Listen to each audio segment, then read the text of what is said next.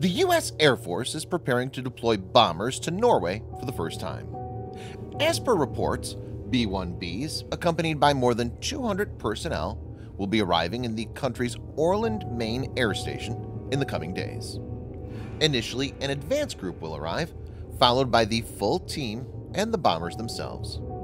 The aircraft and airmen assigned to this Bomber Task Force, BTF, will all come from the 7th Bomb Wing at Dyess Air Force Base in Texas. Air Force General Jeff Harrigian, commander of U.S. Air Forces in Europe and Africa, said in a statement, "Operational readiness and our ability to support allies and partners and respond with speed are critical to combined success. We value the enduring partnership we have with Norway and look forward to future opportunities to bolster our collective defense." It's interesting to note that U.S. Air Forces Europe, USAFE, routinely hosts a variety of U.S. aircraft, including BTF deployments, but they've been operated out of RAF Fairford in England, which has been used as the dedicated bomber forward operating base in Europe.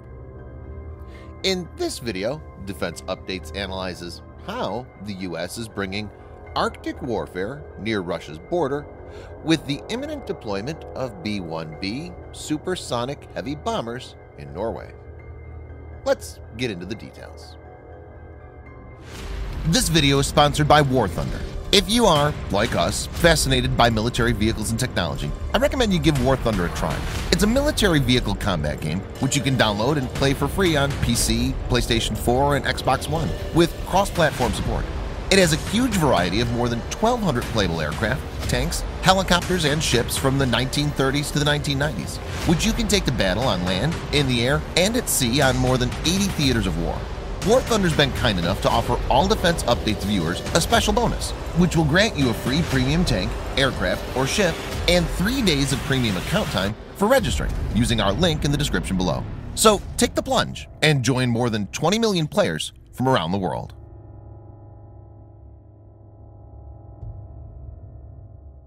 The Arctic is getting increasingly important. As the ice caps melt in the Arctic, it will become economically viable to navigate.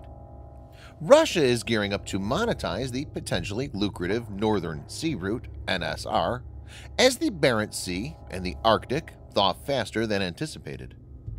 In August 2017, the first ship traversed the Northern Sea Route without the use of icebreakers. The Dutch Bureau of Economic Policy Analysis projected in 2015 that the Northern Sea Route may be ice-free by 2030. A 2016 report by the Copenhagen Business School found that large-scale trans-Arctic shipping may become economically viable by 2040. The Northern Sea Route could make connectivity between Europe and Asia 40% faster, cheaper, more fuel-efficient, and greener. Russia will lose land as the ice melts, but it may gain nearly 1.2 million square kilometers in its continental shelf, which means it will have rights to extract undersea minerals and energy resources. So it's not surprising that the Arctic and the adjacent regions will be in the focus of different stakeholders.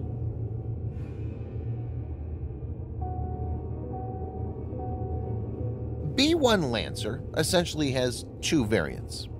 B-1A was originally designed during the 1970s as a high-altitude Mach 2.0 capable nuclear bomber. However, President Jimmy Carter canceled the program on June 30, 1977, in favor of air-launched cruise missiles carried on board the B-52, intercontinental ballistic missiles, and what eventually became the Northrop Grumman B-2 Spirit stealth bomber. This was done after it became apparent that penetrating Soviet airspace at high altitudes in a conventional, non-stealthy aircraft was likely a suicidal endeavor. President Ronald Reagan eventually revived the Lancer program on October 2, 1981. However, the new B-1B was optimized for low-level penetration. Additionally, the aircraft was modified with new engine air intakes and other upgrades to reduce its radar cross-section. The resultant B-1B aircraft no longer possessed Mach 2 capability, topping out at roughly Mach 1.25. but had much better survivability because of the stealthier profile. The B-1B is powered by 4 General Electric F101 GE102 afterburning turbofan engines. Each of these can generate 17,390 pound force or 77.4 kilonewtons thrust when operating normally, and 30,780 pound force or 196.9 kilonewtons with afterburner. These enable B-1B to have an excellent range of 5,900 miles or 9,400 kilometers and a service ceiling of 60,000 feet. The engine performance makes B-1B capable of hauling a lot of weapons. B-1B has a massive payload of 125,000 pounds, that's 56,700 kilograms, internal and external ordnance combined. It has 8 external hardpoints for 50,000 pounds or 23,000 kilograms of ordnance, and 3 internal bomb bays for 75,000 pounds or 34,000 kilograms of ordnance. Depending on mission, B-1B can carry a variety of ammunitions like Mark 84 general purpose bombs, CBU 87 and 89 and CBU 97 cluster bomb units, GBU 38 JDAM, AGM 158 Joint Air-to-Surface Standoff Missile, JASSM, to name a few.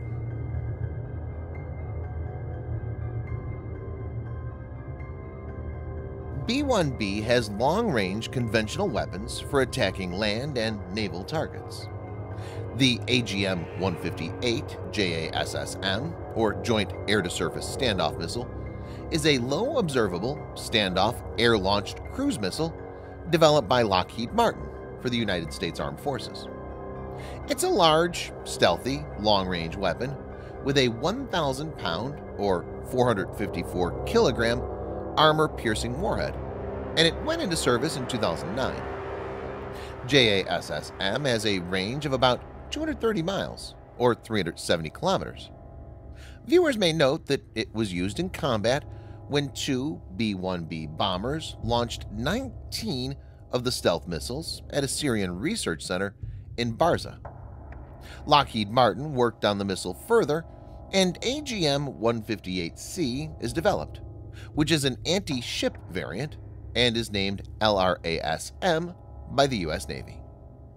The missile uses inertial and jam-resistant GPS navigation system for the initial phase of the journey.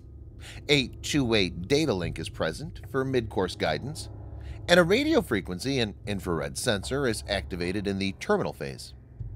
The warhead is potent enough to cripple a large warship.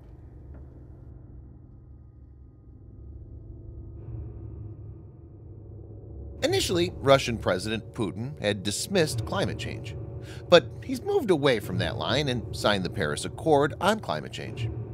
Mr. Putin is now trying to use it as an advantage.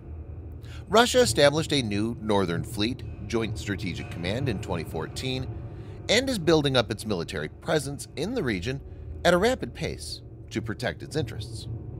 It now has 7 bases along the shipping route, the latest being Northern Clover on Kotelny Island deep inside the Arctic. Russian military aircraft are now more frequently operating from forward-located airfields. If a conflict breaks out in the Arctic, U.S. air power could be a decisive factor. Particularly, B-1B's standoff weapons, JASSM and LRASM, would come in handy to hold Russian assets at risk. Thanks for watching. Subscribe for more videos like this. Hit the like button if you find the video interesting, and kindly provide your feedback in the comment section. This will help us improve.